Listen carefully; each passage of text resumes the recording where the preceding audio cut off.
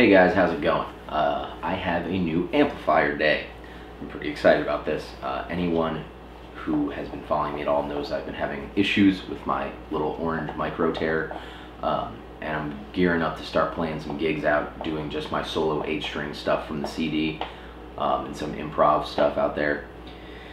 And that's obviously been giving me a bunch of problems. My orange 412 with the Viper head is obviously too big, so I had to get an amp that could accommodate it and actually hold up at solo gigs.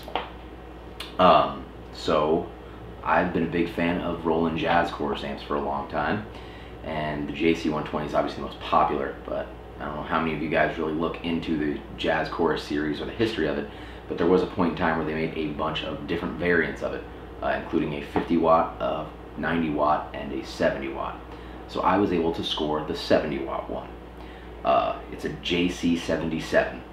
Now this amp comes with two 10-inch speakers as opposed to the original 12 from the 120. It is a little more compact size and it weighs almost nothing compared to the original 120.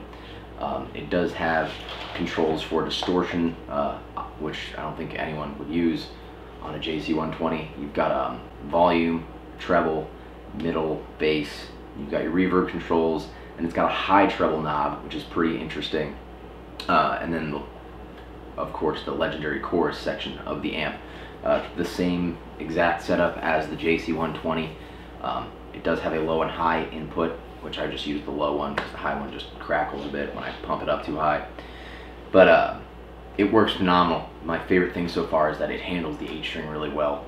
Doing all the layering and stuff, it comes out gorgeous. I've stacked on like 5, 6, 7 layers, and it doesn't start breaking up very badly at all.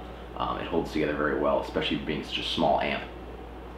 So I highly suggest anyone that's been looking for a 120, check out the JC-77 and see what you think.